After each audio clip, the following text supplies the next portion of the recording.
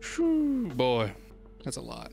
History, antiquity. See also, travel literature. Travel outside a person's local area for leisure was largely confined to wealthy classes, who at times traveled to distant parts of the world.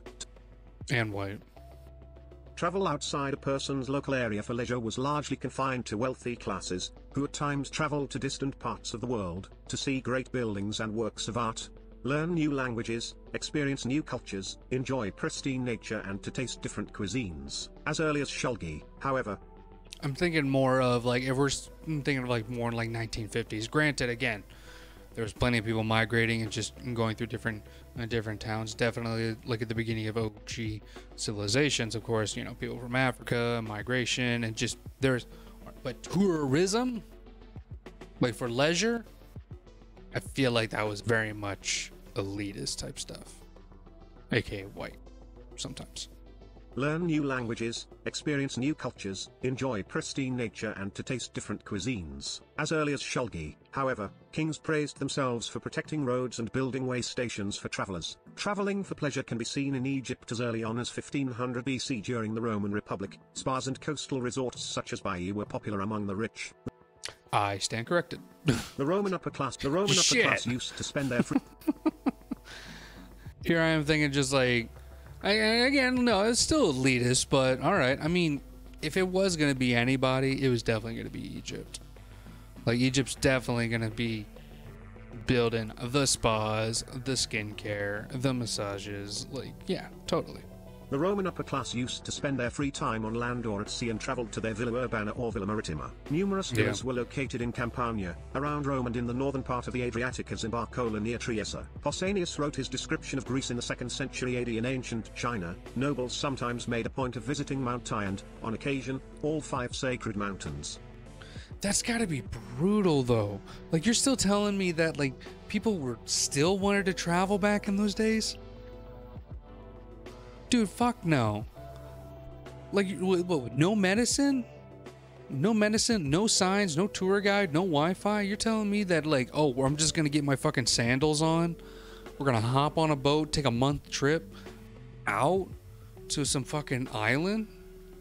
Like, granted, yes, I know it's royalty. Of course, they have the money to bring in all the food and, like, the servants and stuff like that, but fuck that.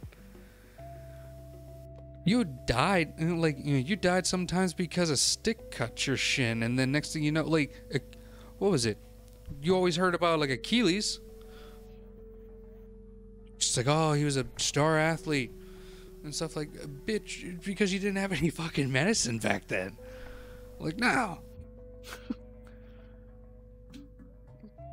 So, would you like to go to our villa?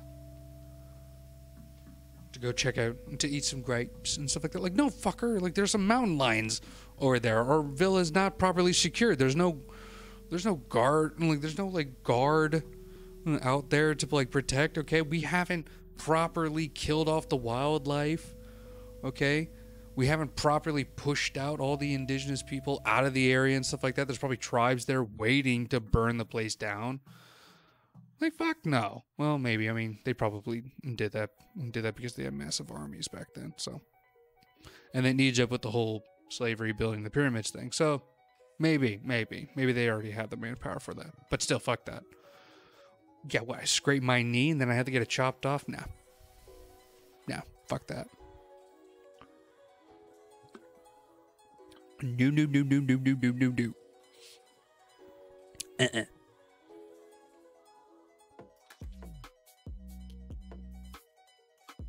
Yeah, well, let's see what's up with the Middle Ages then. Middle Ages. By the Middle Ages, Christianity and Buddhism and Islam had traditions of pilgrimage. Chaucer's Canterbury Tales and Wu Chun'un's Journey to the West remain classics of English and Chinese literature. The 10th to 13th century Song dynasty also saw secular travel writers such as Su Shi, 11th century, and Fan Chengde, 12th century, become popular in China. Under the Ming, Xu Ziyake continued the practice. In medieval Italy, Francesco Petrarch also wrote an allegorical account of his 1336 ascent of Mount Venta that praised the act of traveling and criticized Frigido in Curiositas, cold lack of curiosity. The Burgundian poet Michael Tavan, Fr., later composed his own horrified recollections of a 1430 trip through the Jura Mountains. Grand Tour. God. See also, Grand Tour. Modern tourism can Through the Jura Mountains.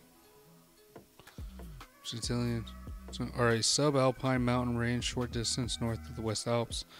A mini demarcate a long part of the French-Swiss border. The east of the range separate the Rhine. The horrified regulations of a 1430 trip. Jeez. Why did my ass think that, like, oh, this is his 1430th time through the Jura Mountains? It's like, motherfucker, you're not. That's not a leisurely trip.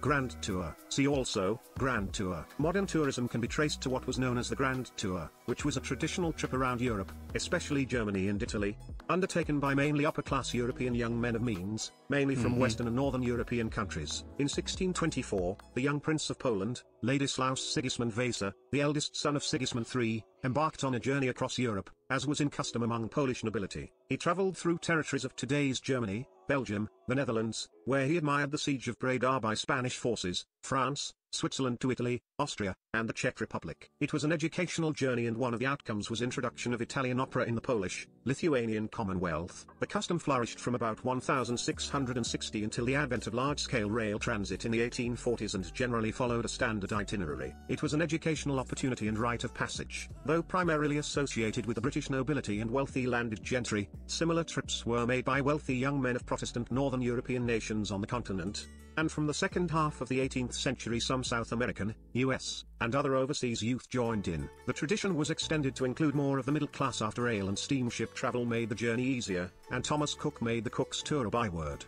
The Grand Tour became a real status symbol for upper-class students in the 18th and 19th centuries. In this period, Johann Joachim Winckelmann's theories about the supremacy of classic culture Sorry, I just chuckled at this guy named Winckelmann. His pioneer, whose first article, Difference Between Greco-Roman, Roman Art. Artists, writers, and travelers, such as Goethe, affirmed the supremacy of classic art, of which Italy, France, and Greece provide excellent examples. For these reasons, the Grand Tour's main destinations were to those centers where upper-class students could find rare examples of classic art and history. The New Yeah. A Grand Tour, that would be dope. So, what, it's just to hit up all these places, I guess? No, that's not too bad. I'm down. I'm totally down to check it out. Take a little bit of a gander on that one.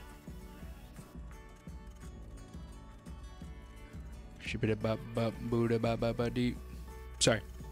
Had to check on something real quick. Making sure the music was good.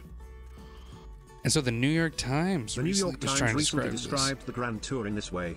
300 years ago, wealthy young Englishmen began taking a post-Oxbridge trek through France and Italy in search of art, culture and the roots of Western civilization. With nearly unlimited funds, aristocratic connections and months, or years, to Rome, they commissioned paintings, perfected their language skills and mingled with the upper crust of the continent. Kuros, Matt, Lessons from the Frugal Grand Tour.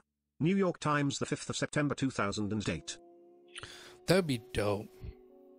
If you could actually, I mean, like, that's kind of the ultimate goal for a bunch of travel people, but oh my gosh. I like how it's just like months, even years, just like, yeah, because again, you're traveling all through that rail and ship. God, I couldn't, like, what was it, take 2 months just to get past the Atlantic? What is the average? Like,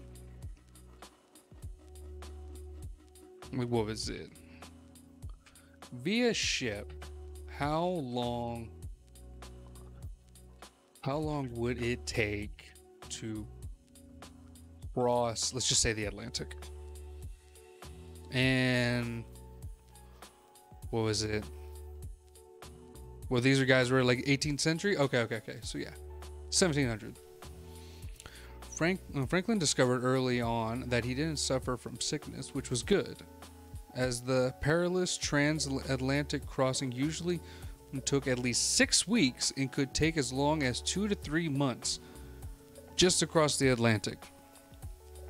Yeah, you bet your ass a lot of these I bet these Europeans just stuck within the same continent. And then at that point, then you can just do a bunch of traveling. But if you're hopping on over to the Atlantic side, shit. That's a lot. That's a lot, peeps. Couldn't handle that much. New.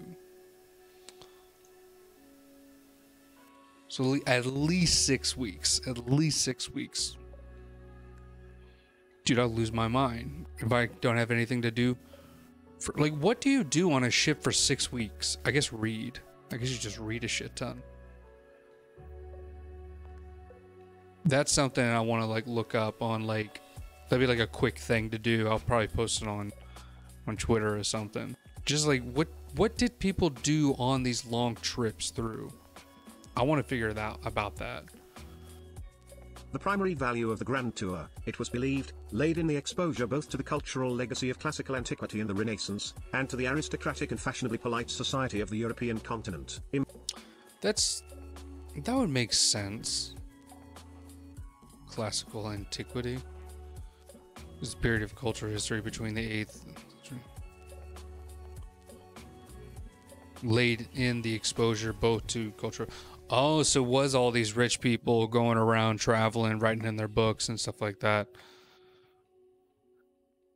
Oh, cool. So, hey, you know what? The rich did provide something. They exposed the Renaissance to us. Because how in the world were we able to get connected through all these pieces of art and stuff like that if it wasn't for these rich boys and stuff? So, you know what? Hey, you be happy.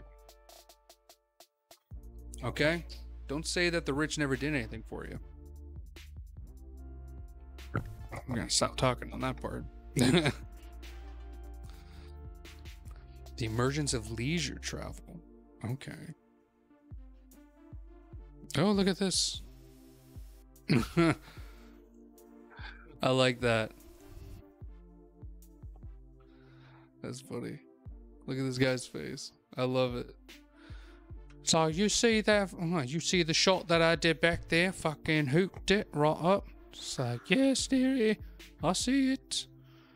Oh no, fuck it. Yes, dearie, I do see it. I just can't hear you over my plaid pants. They're so fucking loud. So, but no, I fucking shot right over that. Yeah, he probably defeated him in the b-ball game. Just like you failed me so many times. Just like, I love that.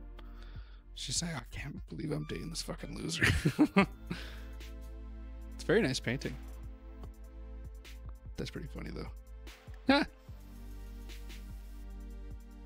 Leisure travel was associated with the Industrial Revolution in the United Kingdom, the first European country to promote leisure time to the increasing industrial population. Initially, this applied to the owners of the machinery of production, the economic oligarchy, factory owners and traders. These comprised the new middle class. Cox and Kings was the first official travel company to be formed in 1758. The British origin of this new industry is reflected in many place names. In Nice, France, one of the first and best established holiday resorts on the French Riviera, the long esplanade along the seafront is known to this day as the Promenade des Anglais. In many other historic resorts in continental Europe, old, well-established palace hotels have names like the Hotel Bristol, Hotel Carlton, or Hotel Majestic, reflecting the dominance of English customers. Imagine like trying, like being one of these like aristocrat type people and like trying to explain like why you were gone for 6 months. Like trying to explain to like more working class people. Oh no, we took a trip. Just like for 6 months. It's like, yes, we took a leisurely travel. But what'd you do? Did you have to go trade in different markets or something like that? They didn't have like a spice or something you need? Like, no, we just ate delicacies and just meandered about. Yes. So that sounds wasteful. That sounds stupid. What? Did you drink? Oh yes, but only lightly. Didn't want to get too brandish. And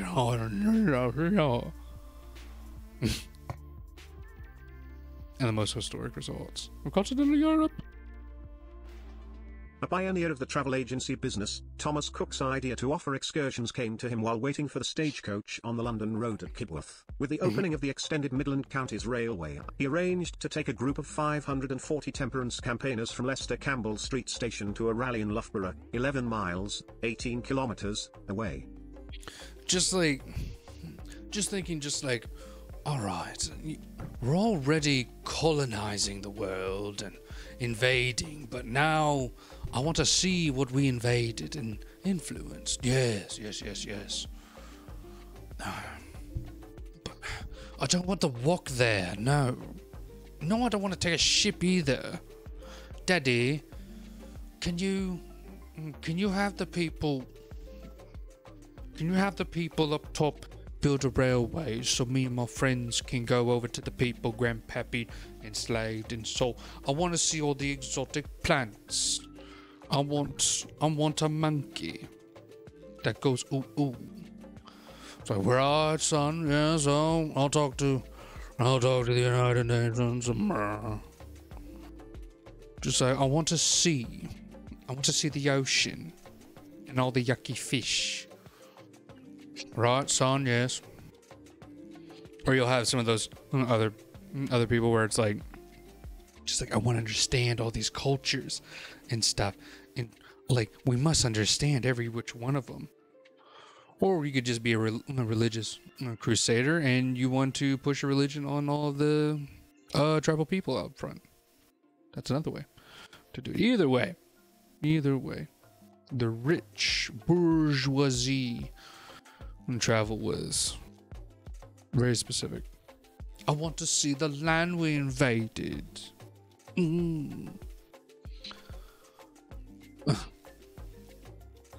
That's funny. He's just sitting there, just like waiting, just like, I wish. That would be awful. That would be awful if just like one of the guys' servants, is just like, where are you from, dear lad? Just like, I'm from, I don't know, but it's a big touristy spot. That's not really touristy. Pakistan. Yeah, I'm from Pakistan. And it's just like, I never heard of the place. Where is it? And just like, it's, and he's just thinking like, shit. Like, it's nowhere. It's just down the street. I live right down the neighborhood. So like, no, I think that's a country. I've never been to that one. I may have to get there soon. Oh, God. With the opening of the extended Midland Counties Railway, he arranged to take a group of 540 temperance campaigners from Leicester Campbell Street Station to a rally in Loughborough, 11 miles, 18 kilometers, away. On the 5th of July 1841, Thomas Cook arranged for the rail company to charge 1 shilling per person. This included rail tickets and food for the journey. Cook was paid a share of the fares charged to the passengers, as the railway tickets, being legal contracts between company and passenger, could not have been issued at his own price. This was the first privately chartered excursion train to be advertised to the general public. Cook himself acknowledged that there had been previous, unadvertised, private excursion trains. During the following 3 summers he planned and conducted outings for temperance societies and Sunday school children. In 1844, the Midland Counties Railway Company agreed to make a permanent arrangement with him, provided he found the passengers. This success led him to start his own business running rail excursions for pleasure, taking a percentage of the railway fares. In 1855, he planned... Wow. So, like, just 1 shilling? So you found the this was, wait a minute. Cook was paid a share of the fares charged to the passengers as the railway tickets, being legal contract. Shilling. The shilling is a historical coin. I'm just trying to figure out, like, arranged for the rail company to charge 1 shilling per person. This include rail tickets and food for the journey. Okay. I feel like a shilling's cheap, right? A fat shilling. In 1855, he planned his first excursion abroad when he took a group from Leicester to Calais to coincide with the Paris exhibition. The following year he started his grand circular tours of Europe. During the 1860s he took parties to Switzerland, Italy, Egypt, and the United States. Cook established inclusive independent travel, whereby the traveler went independently but his agency charged for travel, food, and accommodation for a fixed period over any chosen route. Such was his success that the Scottish railway companies withdrew their support between 1862 and 1863 to try the excursion business for themselves. Significance of tourism. The tourism industry, as part... That's pretty crazy though. It's like you just kind of got this shit together, and then next thing you know, boom, people are moving all around the place. How, like, again, you're barely traveling in the areas, and like next thing you know, you're going, like, you're telling me that you're just like, yeah, dude, I went to a different fucking country. Like, what? It's like, what, like a country club or something? Like, no, like, dude, like you are not gonna believe this. There are more people out there. Like, there's like a shit ton more people. So you see all the news and stuff like that. Like, what were you talking about? Like, what are you talking, like 100? Dude, I'm talking like thousands. Yeah. Talking like fucking thousands, dude. Like, you want... I don't even think I can fucking count that high. Like, I know. Dude, there was at least 100 people on the ship that I was going with me. I thought, like, dude, swear to God, I thought we were, like, when we were on the ship going to United States, stuff like that, I thought we were gonna fall off the edge of the earth. All right, I know that we've been burning people, so the world is round, but dude, I think it's legit. Like, already thinking that, like, going to a different city is like travel, and now you're just accepting the fact that, like, oh yeah, like, dude, there's like different countries. Which, like Europe, again, like, a different country is just like a different state. It's all around. But again, people that, like, didn't know much about travel, their life existed within blocks of each other. That's wild. And then next thing you know, you're hopping on a train, and then you're going to something... First of all, completely different. Imagine seeing a tree that you never saw before.